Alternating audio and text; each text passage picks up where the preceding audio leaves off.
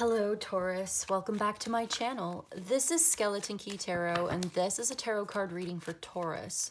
All Taurus placements, Sun, Moon, Rising, and Venus. Wherever you've got Taurus in your chart or in your life, there's something in this message for you. And as always, cross watchers are welcome here too. So let's begin. Messages for Taurus, please. What does Taurus need to know? All right, Taurus, when I first sat down to do your reading, I felt a sense of urgency and anticipation. But then as I began recording the video, I started to feel more confident, more relaxed, like I was in the driver's seat. That may be relatable. Yeah, it's like finding the courage, the patience, the perseverance, the skill, the talent, whatever energy, motivation, or vision that you need to overcome some kind of challenge and really get it up over the hill, you know, over and through it, really. It's like the last push, the last month of pregnancy, or it's just right before the finish line, the last mile of the marathon. And you're almost there. You're so close. You're creating something here that's really valuable. It's valuable to yourself and others. It's something that you do really well, and it's going to be successful. You've got to finish this project. It's almost there. It's almost to completion. You're so close. And I feel like within the next, I would say 9 days, 4 days, 9 days, or even yeah, this week, it sets the tone for the next couple of years, I think. 6 months. I don't know, it's happening soon. You're hitting this finish line. You're reaching a milestone. You're getting there. You're making it happen. Your vision comes to life. It's successful. Queen of Wands is here. You may have fire sign in your chart, maybe Venus in Aries or the moon in Sagittarius. You may be a fire sign with moon in Taurus, or you may even be a Gemini or a Virgo involved somewhere as well. What is this Queen of Wands doing? I feel like this is you. Okay. A little bit more. It looks like someone's attracted to you. It looks like somebody wants to give you something. They want to talk to you. They want to flirt with you. They want to invest in you long-term. They want a long-term committed relationship with you. They want a house. You're getting a house together.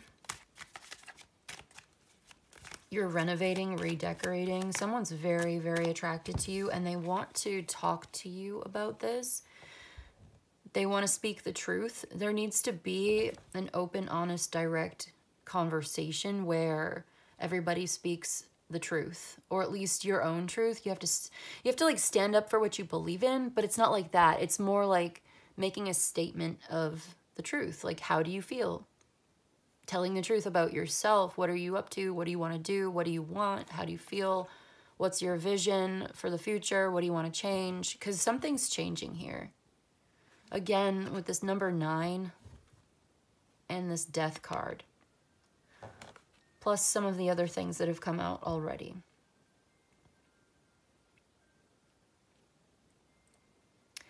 This is the end of a chapter in your life that may have lasted from like 6 to 10 years. It's the end of a 10-year cycle, 6 years, 10 years, something like that. And it's happening this week, this 4 to 9 days from now. This will have been completed.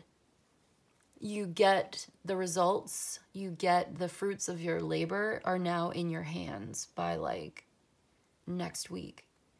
And you're not afraid anymore, or you're not feeling so scared.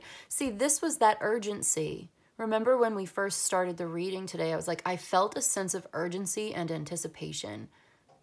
And it wasn't like being so much afraid as like nervous and anxious because you're waiting for something and you know it's going to happen. It's imminent. It's inevitable. Yes, this is like inevitably going to have to change. It will come to completion. You will end this. There's something here about being kind of paranoid or anxious or upset, blaming yourself. This is the way that you think is changing as well. It's over. You may even be afraid of something. There may be some fear about this. Maybe it's a big change in your life. It's momentous and it could feel a little intimidating, or you could feel like it's kind of a big deal. But it feels really good with the Four of Wands and the Ten of Pentacles, Six of Pentacles here, the Magician, Page of Cups, Queen of Wands, like Eight of Wands. This is really, really good. This is a positive leap in the right direction. Is the Fool card here? No, but the Seven of Pentacles is. This is what you've been waiting for. You have been waiting for this Page of Pentacles. Here's this message about money, and it's going to help you to move forward. And you're going to feel better. Which makes sense, because if you need this money and you've been waiting for it, and you've been waiting a long time for some kind of bureaucracy or processing, Seven of Pentacles sometimes talks to me about that. It's like you've been waiting for something like a check in the mail or something to be deposited, and maybe it may have been delayed, or it just naturally takes a while. Again, yeah, you're waiting for this, and it's not been easy because you felt like you didn't quite have enough, or you were dissatisfied, unhappy, and sort of brooding about it. Like you've been waiting. It's been a headache. It's been annoying. It's been stressful. Maybe even kind of scary if you really need this money and it's urgent. But I see someone giving you or gifting you, and it may be the universe, or it's just like this is somebody who you can build with. I see the Page of Cups offering this Ten of Pentacles to this Queen of Wands, and she's been sitting here a little despondent, not feeling good, irritated,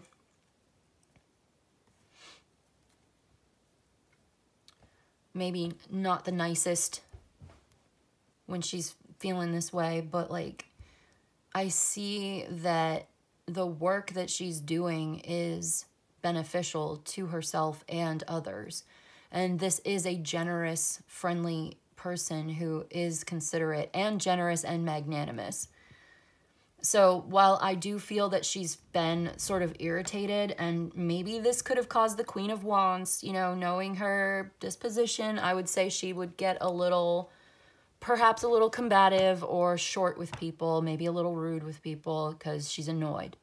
And she expresses herself openly, you know. Which I get the sense that this may have even caused some friction with an air sign or this King of Wands type character who... King and Queen of Swords. Did I say King of Wands? I meant King of Swords and Queen of Swords are now here. And you know, I felt her kind of, but this feels like it's reiterating it to me. All right, this friction and conflict, and there's been a problem in a relationship that needs to be solved. And I see you working through it, actually. But there is a blow up or a conflict. There's a confrontation. There are words exchanged and temperaments get involved. It's important to remember to have patience and generosity and kindness, and temperance is here. There could be a Sagittarius. You could have Sagittarius in your chart, or you're dealing with a Sagittarius. And you're both fire sign, or you have this in your chart, you know, and it's fire, and you are arguing with yourself, or you're arguing between the two of you. There may be an air sign involved, and you just don't want to deal with it. You really don't. You want to work on something in the future. You're trying to work through a situation, trying to solve a problem, trying to create... You're trying to create a lifestyle in the future. You're very future focused in this reading today. And you've been waiting for something, and this is going to, what, initiate a new chapter towards your future of your life.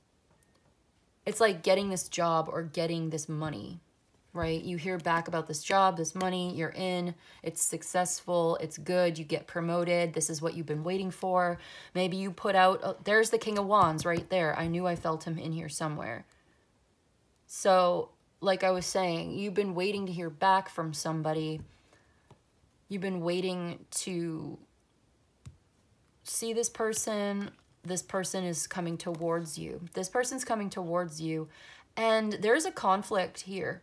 You have a conflict with someone. Someone's confrontational. I feel like someone's gonna... Excuse me.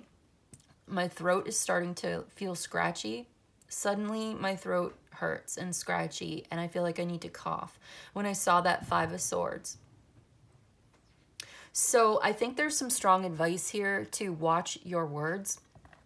I don't think you want to get into a fight with this person. I really don't. I think that this is something you don't want this Five of Swords right now. But somebody may be coming towards you with a confrontational energy, and you may need to find peace and make peace with this person, come to some kind of agreement. You need to be fair and balanced. You need to maintain your centeredness in order to deal with this person, whoever this is. You have to stay centered, stay calm. Do not let this person trigger you or make you mad. Don't interact with them on that level if you need to. If you have a chance, like if they're texting you and their text messages are starting to piss you off, put the phone down for a little while before you respond. Don't respond out of anger. This is how you continue to maintain your vision on the future and move towards the best future for yourself, with the Star being here. The Wheel of Fortune, the Justice, the Star. I just feel like maintaining a sense of balance and centeredness, being fair, and also not letting somebody throw you off your center. Don't let them throw you off your square, you know what I mean? Don't let them throw you off, okay? Stay focused on your future. Stay clear about imagining the type of direction and future that you want to go towards, and stay on that path. Because this person is coming in and they have a conflict here. But they really want to talk to you. They want to talk to you, have a conversation. They want a heart-to-heart, really. This person is trying to talk to you, to initiate some kind of intimacy. To be honest, that's where they're really coming from. They're trying to get to know you. They're testing you. They are... Okay, this is the King of Wands. He's kind of assertive. I feel like this person's kind of aggressive or assertive when they approach you. But really, yeah, okay, it's like they're trying to get to know you. So, but they are really strong personality. All right. They're...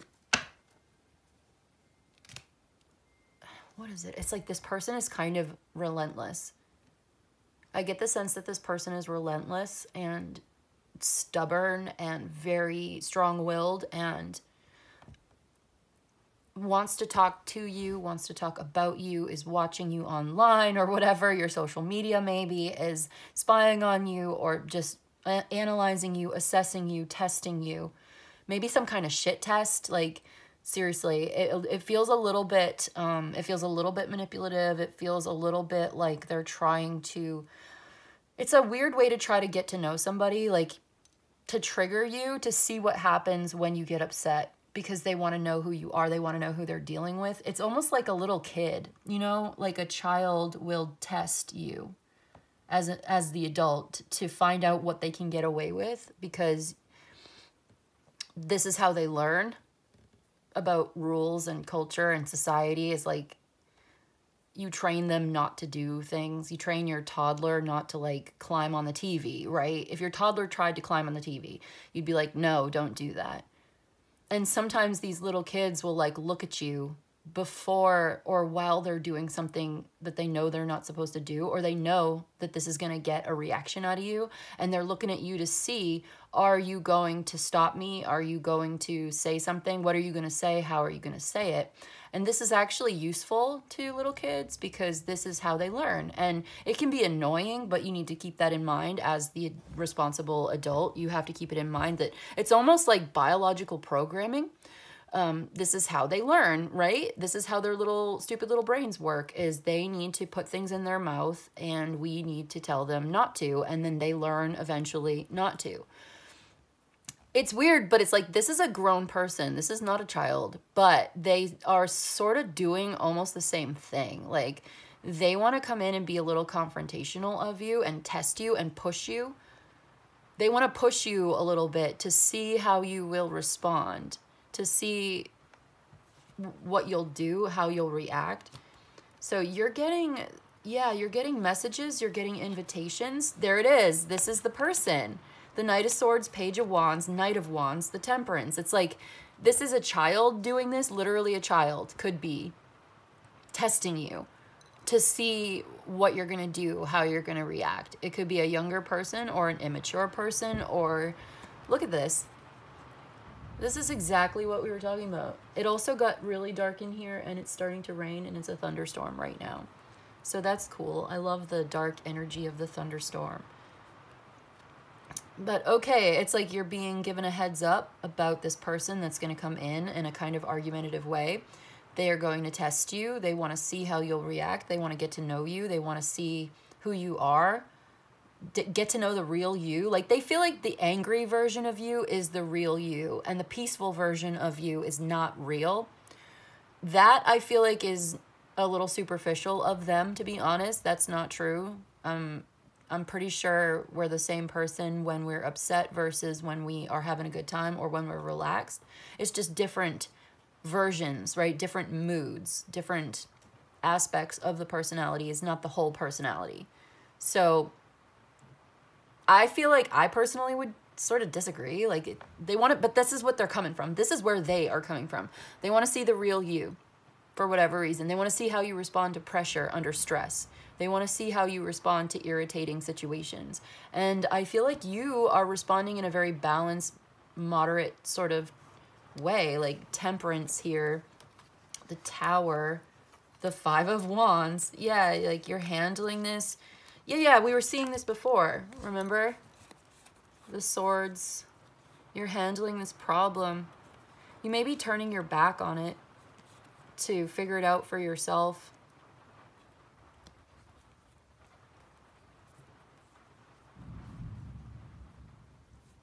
Yeah, you may be working on something here, working on the vision of the future that you really want. Solving this problem yourself by focusing on your work and your money and building up your resources, your skills, putting them into practice. There's something here that you are creating, and it may be your artwork or your anything. It's whatever it is that you do, whatever it is that you make, or your skills, whatever it is that you're working on, your job. Yeah.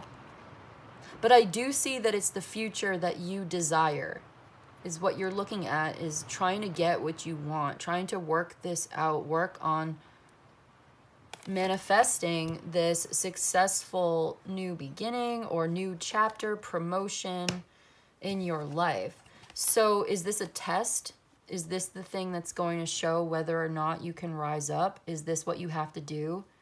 Is this part of your journey? Is this confrontation? Is this conversation? This offer? There's an offer coming in. And there's also an argument or a confrontation. And it feels like a test or somebody getting to know you, something like that. They want to speak the truth to you. They want to tell you the truth, and they expect you to be honest with them. They are very serious about this. This is not a joke. This is not a game to this person. They may be a little bit like testing you, and it feels kind of, it almost feels like a little toddlerish, you know? It feels a little bit like, but it's not. It's actually really serious. It's a real conversation, and they are coming on very strong. This person is kind of aggressive or kind of assertive, just very, it's different because they are presenting it or trying to present it as something that is gentle and kind and loving. It's coming from a place of love with this Page of Cups. It's something new. It is like the Ten of Pentacles that they are offering, but they're doing it in a very shy way. This is a very dynamic reading today. I almost feel like I'm contradicting myself. You know what I mean? Contradicting myself. But it could be two different people, or yeah, and it could be one of them is acting in a very sweet, loving, kind, giving, generous, gentle sort of way. And the other one is coming in very assertive, argumentative, testing you, pushing your buttons to see how you'll respond. And they want to have a serious conversation about the truth. They want to get it clear. They want to set it in stone once and for all. They want to like clear the air, clear up a misunderstanding, get things straight, level with you, set the record straight. That's what they want to do. It's like they want to set it straight. They want to set you straight. It could be like they want to set you straight. Like they feel like you're wrong about something and they're going to point it out. It could be criticism. But it feels like, what is it? Yeah, it's like a decision that you need to spend some time alone to think about it. This conversation, you are going to think about it afterwards.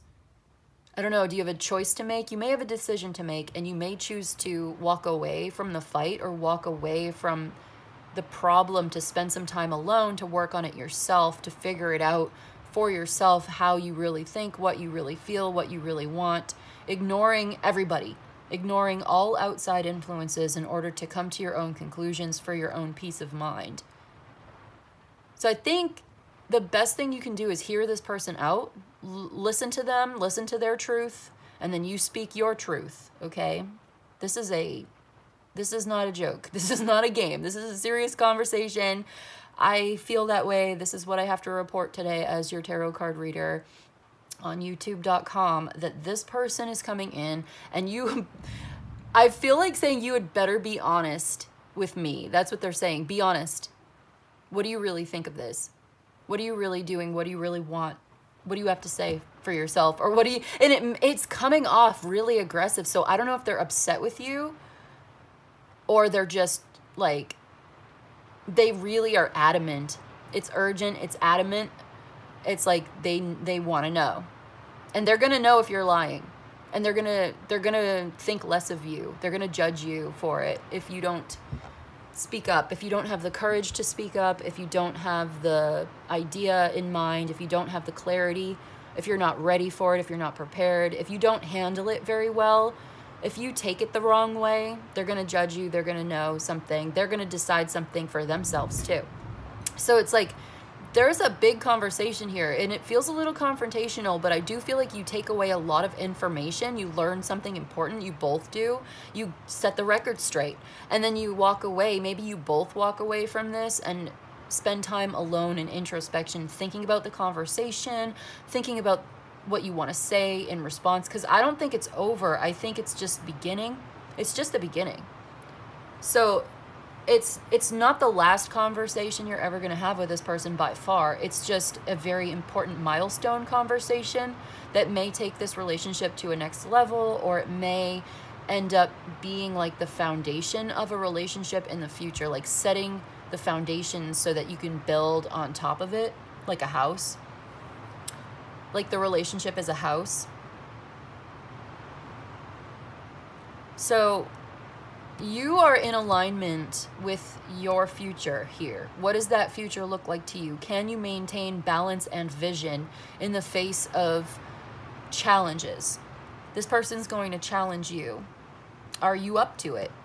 That's what they want to know. They want to know if you're up to the challenge or if you're up for the job. It could be a job. Someone offering you something in a very polite, nice way. That's a job. It's like it's the 10 of Pentacles, 6 of Pentacles. So it could definitely be a career path that opens up for you and sets the stage for the next 10 years. Or it's a love relationship. It could be. It might be, because we do have the Queen and King of Wands. We had the Queen and King of Swords. So it's a true pair. Whatever it is, you're very compatible. So especially when it comes to your ideas and your vision for the future, and you're both very passionate people. This could just be somebody who's so passionate and their feelings are so strong, they come off as being assertive or aggressive. They give that impression. They may be a little intimidating, and you may also be that way too, though. very serious, goal-oriented, maybe a little intimidating, very attractive, passionate, magnetic attraction here, for sure, between this.